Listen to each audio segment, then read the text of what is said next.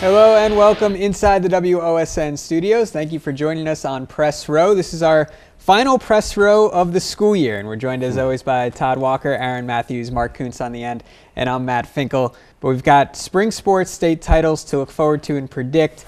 Out of the area teams left, we're on to the regional week. Who's got the best chance to win a state title? Wow, I guess I'll take the easy one and go with Defiance baseball. I mean, even without their pedigree, when you look at how the draw is, I think things have worked out very favorably for them.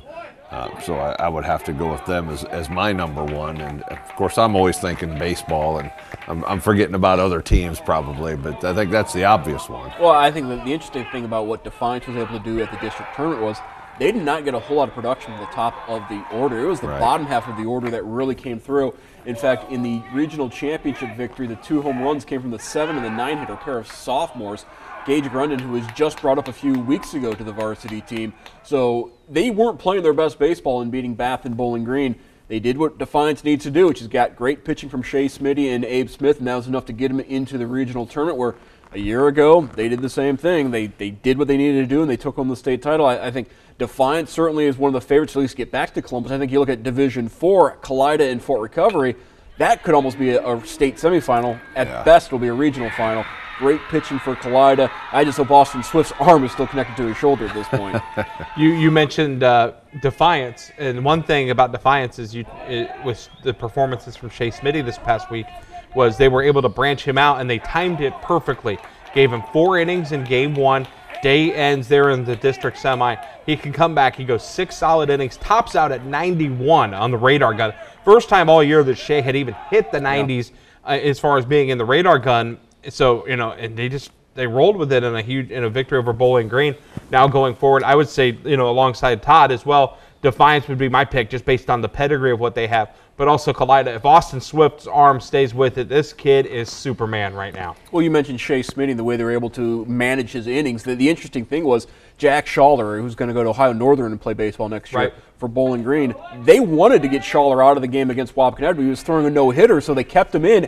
From the 5th inning on, they had guys warming up in the bullpen ready to come in. The game wasn't close. There was no doubt that Bowling Green was going to win, but they didn't take him out because he had the no-hitter going. So he ended up going 7 innings against Wapakoneta, didn't have any innings left over, or had 3 innings left over. He would have had 3 innings left over for Defiance. But because he used up the 7 to get the no-hitter, all of a sudden, BG didn't necessarily have their number 1 guy have as many innings as Smitty did. Smitty able to go to the 6th and then turn over to Abe Smith. And it helped that Defiance was up big when Smitty came out in the 4th. I mean, if you get the early runs, it really sets it up nicely for you.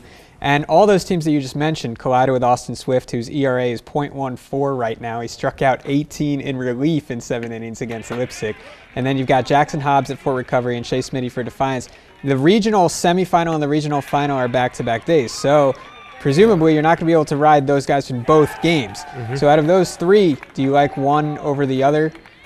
Well, I think it all comes down to that first game. The semifinal is so important when you play back-to-back. If you get out to a lead and can manage things, you want to play from ahead. If you're playing from behind, you can't set things up for the next day. So I think really it's the situation will dictate how good you would feel about somebody's chances. I'll say this about Kalida. They did not play very well in that district final against Leipzig. They had some bad defense, and Austin Swift bailed them out, but I think maybe they got that game out of the way. It seemed like they were pressing a little bit, and maybe they now can just play a little more freely. But that back-to-back days makes it tough. You want to get out to that lead, play from ahead on Thursday, and have everything set up for Friday. Last year, Matt and I did the Bath Defiance regional semi game from Bowling Green, and we saw Bath have to press a little bit to get back into that game. And you could tell they were a little bit out of their comfort zone, which played to the advantage of Defiance. Now, granted, that was a year ago, but I think when you look at the same thing at this level, at the regional level, you're 1 step away from Huntington Park. You play from behind, you might hit that panic button a little bit quicker, and it's just natural instinct. That being said, the teams that have battle tested, that have been there before, the Fort Recoveries of the world, the Kalidas, they've been there in the past. They've got a great chance now. Even Versailles in Division III that's still alive, also a team that has been battle tested, with deep tournament runs the last few years. those kids, I think they'll be okay when it's all said and done. Well, don't forget in Division III, you also have Anna back in the regional tournament for the second year in a row. And this is a Rocket team led by Luke Albers, who's batting over 500. They have been a team that has found a way to win. A big home run in the 6th inning down at Kenton Ridge on Friday night to get to the regional tournament. Yep. Talking softball quickly, look for Crestview in D4. We'll have their rebroadcast of their regional semifinal against Fairview throughout the week on WOSN. And then Defiance, a big win over Wapakoneta. Wapak won the WBL, won unbeaten in the league, only had one loss all season. Defiance came and upset them in the district final, so a good win for the Lady Bulldogs. Look out for them. And another situation where you've got guys and girls competing at the same time, going with a goal towards state. Should be interesting to see how that plays out. All right, so since this is our last one before the summer, what's your favorite or your best local sports story of the year? Well, I still think it's Lima Senior's ascension and football and basketball. I think it's a story that can't be denied, and really because the arc of the success carried through from both seasons. And the thing that I also liked for the basketball guys especially was that it was expected. And I think it always gets downplayed when you're expected to be that good and then you are. People are just kind of, well, they were supposed to be. Well, that's when there's a lot of pressure. So to me, I don't know of any story that can come close to that time frame, too. It was really from the first days of August all the way through to the end of March, and Lima Senior was the story in my mind. You talk about time frame. Time frame, to me, is the 60-some years of Richard Quartercracks, no longer coaching as the king. 890 wins, forced to abdicate in Kalida. I think that's going to be one of the things that you look back at 2015-16, you're going to go, yeah, that was the last year Coach Quartercracks was on the bench. That's a good one. I had two. First one was Fort Recovery football, absolutely.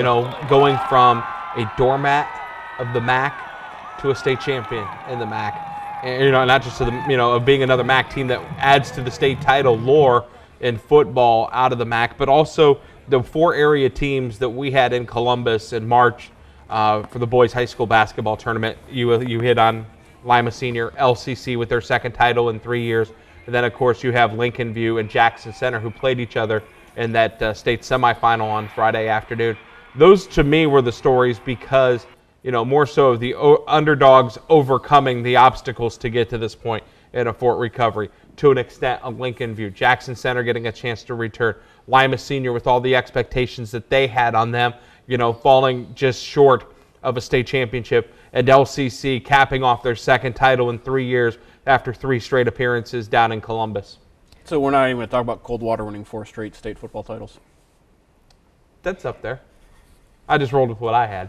Well, but Coldwater, along the lines of what I talked about with Lima Senior, you do forget about it because it becomes a bit ho-hum. Well, Coldwater won another one. Well, Marion Local played for one. It's salute to those guys. It's much harder to meet those expectations and in their case stay at the top and continue to be champions than it is to initially get there. So absolutely a salute to Coldwater. Speaking of Coldwater, Marion Local, week 3 this year, by the way. Oh, that's early. Big 50-50. Yeah, that one will be good. Could be recency bias, but me forgetting a little bit more about football, but the athletes that we had from a basketball standpoint, not just seniors, but throughout the region. I haven't been here too long. We always say that, but I don't know if it'll be matched for quite some time. So that was a lot of fun, and that's my biggest takeaway from the 2015-2016 school year. All right, to the NBA now, and a former Ohio high school guard who lit it up in Columbus. LeBron James and the Cavaliers, the wheels have kind of fallen off these last 2 games when they were up in Canada. Can they right the ship, and what is wrong? They got lazy. That's what's wrong, in part. Well, I think this team does get a bit full of itself. And the way you can tell is you get a lot of long offensive possessions where nothing seems to be happening, whether the ball is stuck with LeBron or with Kyrie. There's just nothingness going on. They need that. They talk about this a lot, but sometimes they forget about it. They need flow. You hear them talk about flow in a game. When it gets in this kind of, they just kind of, okay, we'll shoot 43s. Well, we made 20 last time, last series. Well, now we're only making 7 or 10 or 11, whatever it is. I don't think it's a real concern unless they should happen to lose Game 5, which is tonight as we speak. I don't think they will, but I just think sometimes when you win 10 games in a row and everything's going great, sometimes you need a little reminder that things can go south. I think really Game 4, they did find their mojo a little bit, and then at the end, maybe they quote-unquote ran out of steam from coming back. But I think they'll be okay in this series. Well, as the old saying goes, you don't have a real series until the visiting team wins a game. True. So still have home court advantage for the Cavaliers. And certainly I was never a fan of David Blatt and kept on pointing out his lack of coaching experience. Well, the fact of the matter is Ty Lue has even less coaching experience than David Blatt ever did. And while the first 10 games, everything was peachy keen, as Todd kind of pointed out to, this is the first time Ty Lue has really had to face some adversity, face some questions about what he's done as a coach, and maybe that's catching up with the Cavs a little bit, having a rookie coach on the bench in the postseason. I'll be very interested to see what adjustments the Cavaliers make and whether or not they can kind of find a way to limit the Raptors' effectiveness, particularly inside. You know, as I mentioned, I felt like they've gotten almost too lazy to an extent. And, you know, Kevin Love, yes, he got banged up in both games, stepped on a ref's foot, tweaked his knee. Being on the bench for fourth quarters, here you are in the Eastern Conference Finals. In the last 2 games, he has not played a minute in the fourth quarter. You know, that's kind of puzzling to me. What's going on here is, you know, and maybe it resorts back to this laziness, or maybe it was a sense of entitlement this team had, that they thought that they would just be able to waltz, go up north, get the passports checked, play ball, come home, and, you know, get ready for June 2nd when the NBA Finals begin. They have got to come out tonight with a sense of urgency, or as Toronto has shown the last 2 games, whether it was because they were at home or maybe they, you know, got a fire lit under them by Coach Dwayne Casey. This is a different ball club than what they saw the first 2 games in Cleveland. But here's the thing. If the Cavs do lose this series, it's not going to be remembered because everybody's going to talk about the Thunder upsetting the Warriors. Yep. That is a big deal going on the West. But here's my problem with the Cavs. And if Game 5 is close, I just want to make sure that LeBron is taking the shots in the final moments, because I'm not going out with my best guy passing off the ball, which is what he did at the end of Game 4. I think to interrupt you, man, I think the key with LeBron is not that he has to take the shots.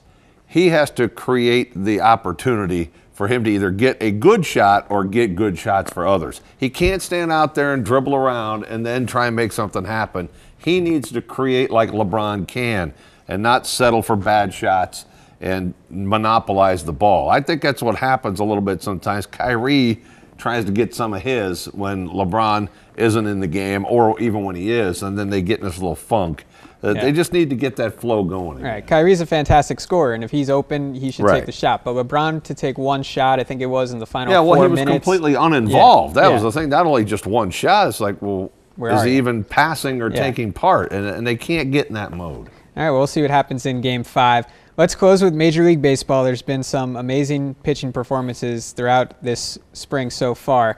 If you had 1 game to win tomorrow, who's your starter? Are we going current, or are we going overall, like broad scope of baseball history? I was going to think current. Well, it said tomorrow, so it'd be tough to revise. Double checks, and Cy Young is still dead. Yep. So you can't have and Walter Mordecai Johnson. Brown still has 3 fingers. You know, I thought this was a great question, and I would go with Madison Bumgarner because he's proven he can do it. And the guy is in his prime right now. He's 28 years old. He's proven he's a gamer. If you've got a World Series game or something like that you need to win, you want Mad Bum as your guy. So I'll go with him. My current was Jake Arrieta, the Chicago Cubs, and that was the immediate one who came to mind. You know, right now the hottest pitcher in baseball over the course of the last calendar year, and what he's done, 17-0 or something like that in this stretch. 2 no-hitters that he has thrown in the last calendar year as well. The guy has gotten it done in a resurgence of his career in Chicago. I'll go West Coast, but I'll go south of San Francisco and go down to Los Angeles and Clayton Kershaw. Yeah. He was my number 2. Similar to Bumgarner, Kershaw can also beat you with the bat and on the base pass as well. Both Kershaw and Bumgarner are athletes, something we don't always necessarily see from pitchers, but certainly Bumgarner, you got to give him a little bit of an edge based on what he's done in the postseason. For whatever reason, Kershaw has struggled in the postseason, but I love what Clayton Kershaw's been doing, and you look at what his body of work has been the last 6-7 years, forget about it. Yeah. All of those are great choices, and I had that thought as well. But just for different sake, just to mix it up, I'll say Chris Sale today because he was pretty hard on himself for not starting 10-0. And when you have those highest standards, which he does, I think his ceiling is only going to continue to rise. So. I figured you were going Syndergaard. Syndergaard. I knew he wasn't going Harvey. You can't pick a Met. No Mets. No Mets. Although, if you want to go pure entertainment factor, then Cologne. Yes. Yeah. Oh, sure. Yeah. Give him a bat too. Yeah, but Syndergaard is the top And Met right estranged now. wives. And if I'm going with a Met, at the beginning of the season I might have said Harvey. Right now it's Syndergaard. So we'll close on that. Thank you very much for joining us on this week's Press Row. And throughout the season, enjoy your summer off, and we'll be right back here next fall.